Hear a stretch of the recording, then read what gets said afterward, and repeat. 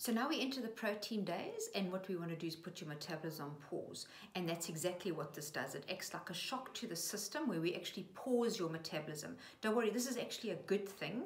And the reason being is in a lean, healthy body, your body takes food and it turns it into fuel, which acts as energy. Then it stores some of that food in your fat cells, but it also burns fat to keep your body lean. And when you're out of whack, when you're unhealthy and when you're overweight, your metabolism goes completely out of whack.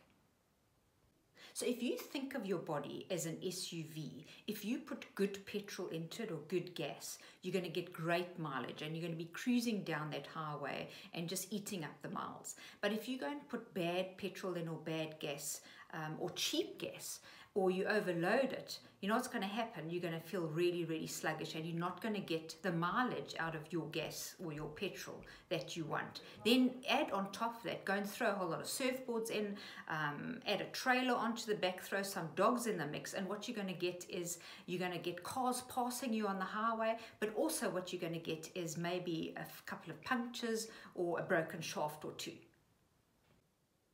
And it's the same scenario with your body. Your body can only metabolize so much food at any one time. So when you're eating the wrong food or you're eating too much food, you're actually overloading your metabolism exactly the same ways that you overloaded your SUV. So what your body tries to do is trying to break down even more food.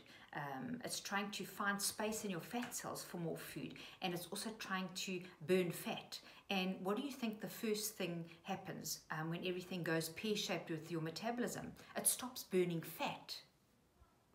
And that's why hitting the pause button on your metabolism can actually reverse this problem.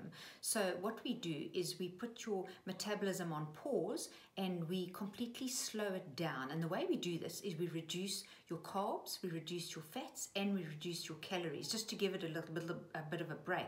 It's almost like if your computer goes on the blink or the internet goes down, what is the first thing that they tell you to do? Turn the computer off and just reboot the system. And that's what HealthPoint does. So we reduce your carbs, we reduce your fats and your calories, so we slow the whole system down, so that when you go onto the 25 days of weight loss, that food actually reboots the system, and voila, you start burning fat. And that's exactly what we're starting to do. So let's get going.